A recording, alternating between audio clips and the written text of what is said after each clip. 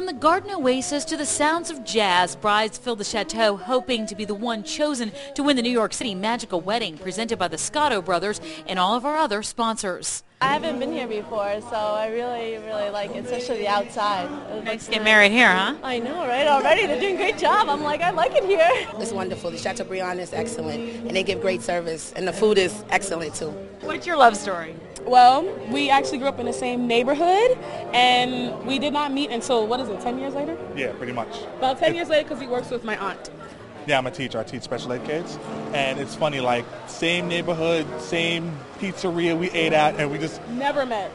We know some of the same people. This is like Harry Met Sally. Yeah, it's very weird. The event showcased the magnificent venue where one bride will be married in just a few short months. And that's why we invited them here, so they could experience it and get excited about the giveaway, because this is where the wedding will be held on November 24th, ultimately. So with the interaction with the viewers and the brides being here tonight, it'll be a great event.